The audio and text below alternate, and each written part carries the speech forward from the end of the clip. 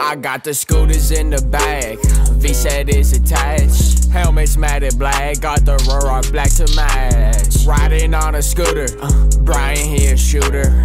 I've been in the mountains, you ain't left up. Alright guys, welcome to the review of the EverCross H5. I've been riding this scooter for several weeks now, pretty much daily. As you can see, it's the first seated scooter I've ever reviewed. And it does have a little bit of suspension noise. That's my real only complaint about this scooter. It's the same noise that the eMove Touring makes. I reviewed that scooter last year. It has a very similar style suspension to this. And I think it's just a combination of solid tires with this type of suspension. It does make it pretty loud going over certain bumps, especially over something like cobblestone. So I'm gonna show you it over cobblestone. The thing I love about this scooter is I think it's faster than any other scooter for 679 bucks. So if that's your budget, it's nice to have the speed when you need it. There you can hear the suspension. We'll hear it a little more over this when we go over the crosswalk.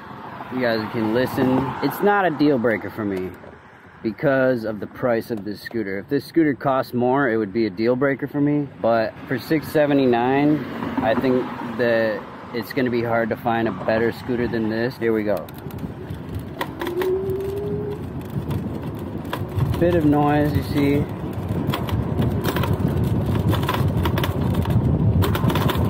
But once you are on a smooth path, obviously it doesn't make any noise.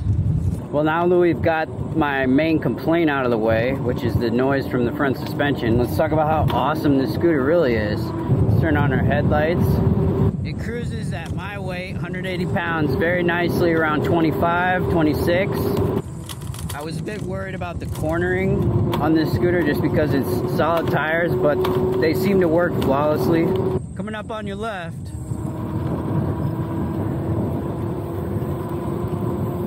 plenty of speed to pass a biker, as long as it's not a Lance Armstrong. The traction's good.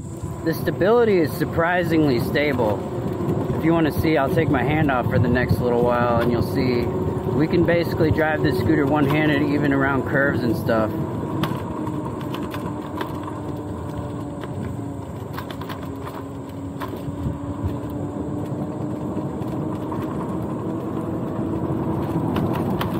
It's a little wet here, better be careful.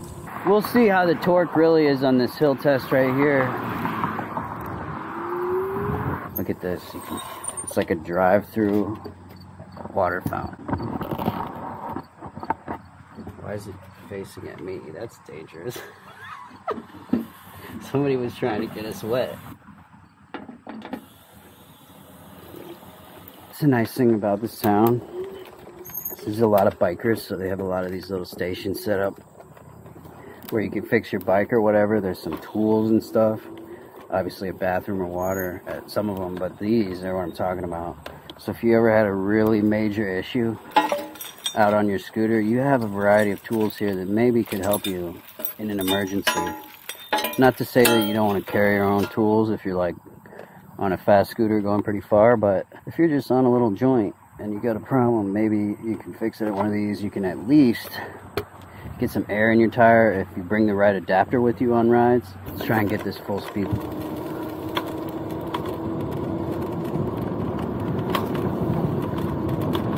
We only started at about 21. It takes a lot longer to get this to top speed. And we're down to 10 miles an hour. Not bad for $679. Pretty typical actually for that price range. If you can afford more scooter, you should always buy more scooter, but a lot of you guys are at this price point. So this is more of a review for you guys at $679 about why this is a good scooter at that price. I think we're gonna ride it a little bit and then get out to the sun, and then I'm gonna show you some things in the sun where there's better lighting. Should be up to the sun in maybe 1 or 2 minutes, but I'd like you to hear what it really sounds like riding this scooter just because of that noise. Because obviously if you can't live with the little noise, you don't want to buy the scooter. For the price, I think that you should be able to live with the little noise for these specs. Hello.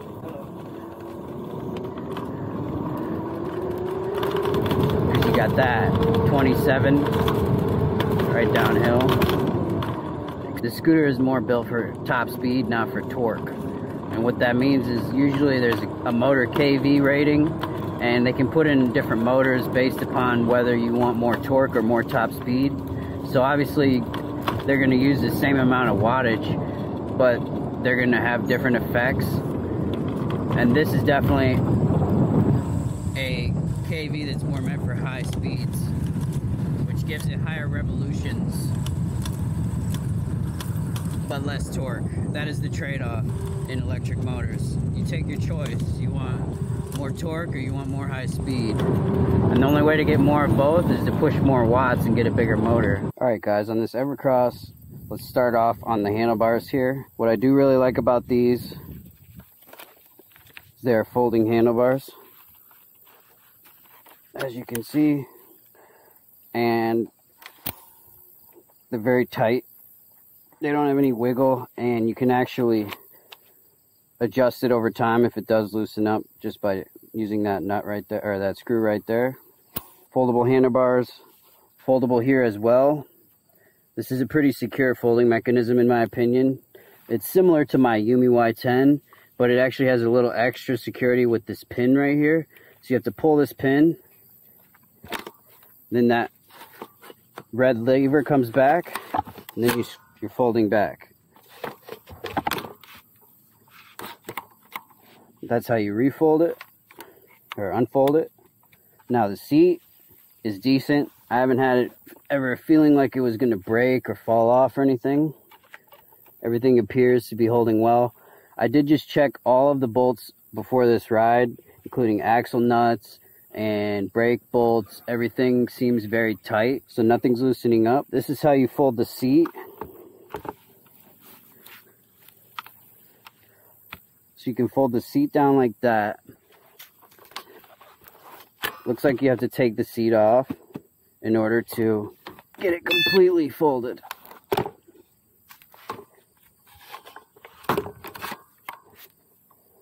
But I'm not going to do that right now, and I'm going to tell you why. My only real complaint about this scooter is the seat clamp right here. In order to get a higher seat position, you have to tighten it really tight, and then it wants to almost spring back up. So what I did was put some duct tape around here just to hold it. Now obviously that's not like the best long-term solution. My uncle is thinking about buying this scooter too, and his idea is to drill a hole through and put a pin at the height that you want it, and then there's no worry about a clamp or anything or any slipping. So I think that's a good possibility for people with that capability, but for the rest of you, I think this is the solution. It's simple. So the folding handlebars are nice to have when everything else folds down, because it makes the scooter very portable, which is really what a lot of people want from a scooter. Now, the rest of the handlebars, we have a headlight button that's going to turn on your headlight and your tail light at night. And then along that, you also have your blinkers, which I've hardly used, sadly. But they are here. Oh, let's turn the scooter on. They're here. You can kind of see them in the day. Maybe you can see that on the video. At night, they're a lot better. And these are actually pretty decent. I think you can mostly see them from the side, probably not at all from the back. Maybe barely at night. Next to the blinkers is a horn, and it's actually more of a beeper than a horn. And so you can use this obviously on sidewalks if you want, but honestly it's kind of annoying and I don't think it's a very good feature. If I was you, I would just put a bell on this scooter, because that's a lot nicer for people when you're passing them. On the right side, we have our standard throttle with a key ignition. This is a nice feature compared to a lot of scooters in this price range that only have a button, because when you're running into a store or something real quick, it is nice to just take the key out and know that somebody's not going to drive away. Like, they could still steal it, obviously. A lot of times I'll run it into a gas station real quick and I'll just leave it out front with it off, but they're not going to get very far with the key, and unless they're going to throw it in their vehicle or something. And really, if you run into the store quick, you should always keep one eye out the window looking at your scooter and park it right in the window or somewhere that you can see it directly. That's my advice. The scooter does have a few P settings. They're actually very limited. I think I went through them on the first day. I don't really remember, but there was maybe like 4 or 5 different settings you could change. Not a lot compared to a lot of other scooters. But that's okay because this is a very basic scooter. All right, when you get the scooter, obviously this is adjustable. If you're gonna be sitting down, you're gonna have it lower. And I do think that's obviously a much safer spot to have it, just because if you have it extended all the way, then you're gonna have another stress point right here that it could potentially break. But if you have it all the way down, I don't think this part will ever break. The only part you really want to be watchful of is down here on this weld. A solid piece would be nicer here and not this welded piece. But I think that's why this scooter is going to be really for most of you people that are my weight or less, so less than 180 pounds. I don't think anybody heavier than that's going to want to ride it anyways, just because it doesn't have enough power. But for me, just because of this welded joint right here, I think this is definitely for you lighter people, maybe you teenagers that are 150 pounds or less. I think it'll hold up. It worries me recommending scooters like this to anybody that's heavier than me, because obviously it held up for me, but that doesn't mean it's going to hold up for you if you weigh more than me. It has an 800 watt motor, which at $679 is actually unbeatable. Most of the other scooters you're going to see at this price range are going to be more around the 250, 350 watt motors. So that it does have more power, but I think in general it's not quite as powerful as you would think. It's not really 3 times more powerful than Xiaomi. I think maybe it's around double. It has decent range, but they could have put a stronger controller in if they wanted more torque. And like I said earlier, they could have put in a different kV rated motor and they would have got more torque that way too. But as far as the high speed, it does take a bit to get to high speed, but once you're there, it cruises very nicely and it holds that speed up small inclines. When I'm going down the road, I don't really have any issue. I can get up to, on a 25-mile-an-hour road, I can get up to the speed limit and hold a lane, at least on a normal road, not on a busier road or somewhere where there's people that are driving fast. But on a small residential street, I don't think you'll have a problem just staying with the traffic. But also in a bike lane, this scooter is slow enough that you could ride the bike lane. I know a lot of faster scooters, I do not recommend ever going to the bike lane. But if you're about 25 or so miles per hour, I think that's a decent speed. You can be in the bike lane and stay in control of your scooter. Let's talk about the brakes real quick. These appear to be 140 millimeter and they have mechanical disc brakes. These calipers are pretty universal in a lot of scooters. You'll find them everywhere. The brake pads you can get on Amazon for a couple bucks. All around, for a scooter in this price range to have dual disc brakes, that's in the front and the back, it's a lot of value that you won't see. Most of the scooters are going to either have drum brakes or they're going to have one disc brake either in the front or the rear, but then a lot of them are not going to have both. So that's a nice feature to be able to know that you can stop when you need to because you got more brakes than you need. So the front suspension is very noisy, as we talked about, but the rear suspension is actually pretty good and I like it. It has these 2 spring coilovers right here that they're sufficient. I'm not going to go out and say that they're amazing, but for $679 to even have suspension period is good. Solid tires really put the suspension to a test because you have no forgiveness coming from the tires. So if you found a way to put air tires on this, I bet the scooter would ride a lot smoother than it does and have a lot less of that front suspension noise. And they do have 10-inch rims, so potentially you could swap these rims and get a air tire on it very easily, I think. Let's go ride it some more.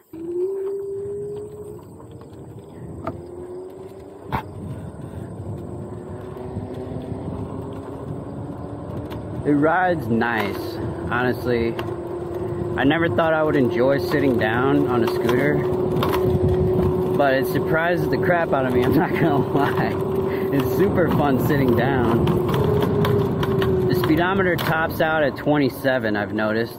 I've not got it any higher than that, even though I know I've got the scooter up to 30 or 33 miles an hour down a hill. For all you guys that are like, you know, 130 pounds or less, maybe you're a teenager, preteen, whatever, you're in that age group from like 10 to 18, I think this would be a good scooter for you. Plenty of power for you.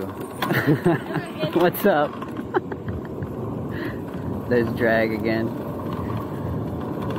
She's cool. I think I'm gonna get another drink of water while I'm here.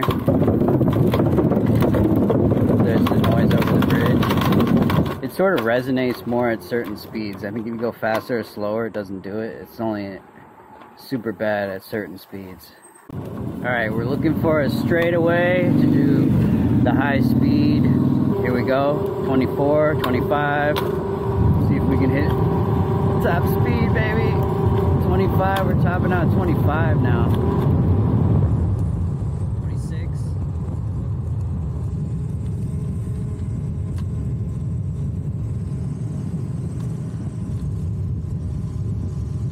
When this straightens out, we might get to hit 27, we'll see. 26 into the headwind though is not bad. That means we should definitely hit 27 on the way back.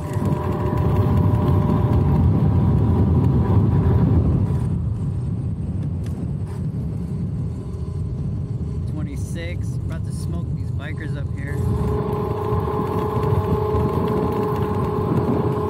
Should we use the horn on them? Oh, the horn actually worked. On the left.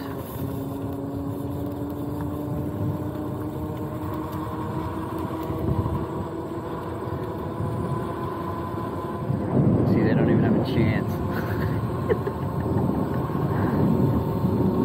Now we gotta get back up to top speed.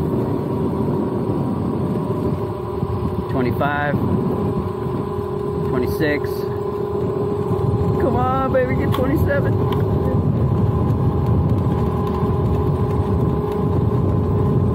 Seems like today 26 is all we're getting this way. Oh my god, a giant cat. Ah, the grasshoppers are after me.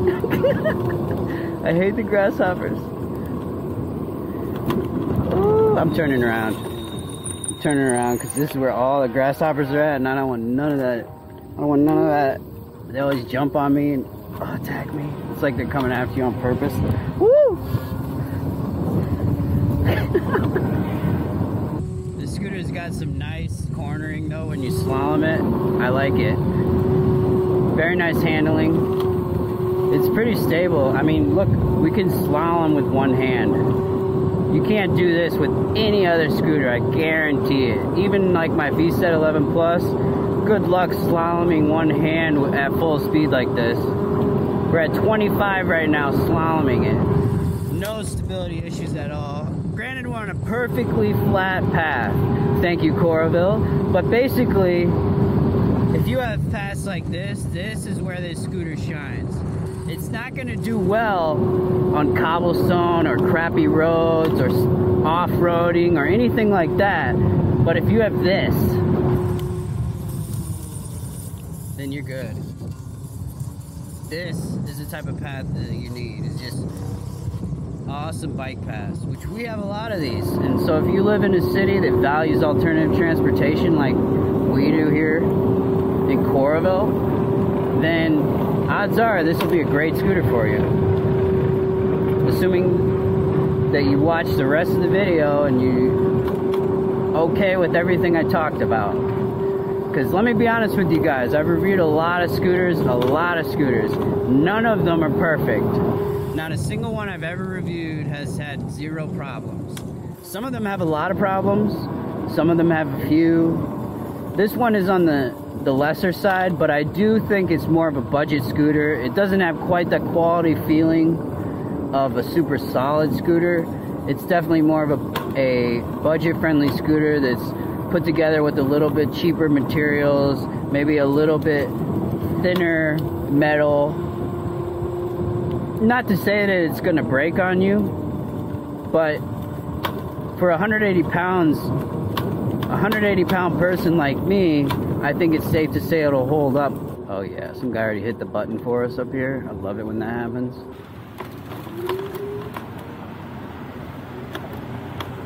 The scooter has a couple faults. And I think EverCross has taken my feedback about it seriously, and they're probably going to, you know, same as every other brand, they'll consider it and then they'll either improve or not.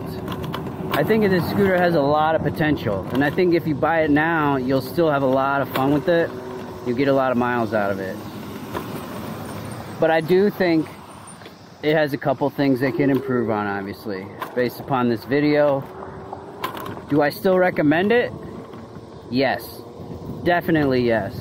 I think if I was just getting into scooters and I bought this scooter as my first scooter, I would be very happy with it. Obviously, your first scooter is just a practice scooter. It's something for you to learn on, and you don't want something blazing fast because then you're gonna wreck. On the left. And this is the perfect first scooter, I think. I think there's a lot of perfect first scooters, don't get me wrong. And it really comes down to a lot of personal preference for you. What do you want? What do you want your scooter to look like? So many options these days. But this EverCross H5 is definitely a good choice in this price range. For $679, I don't think you can beat it.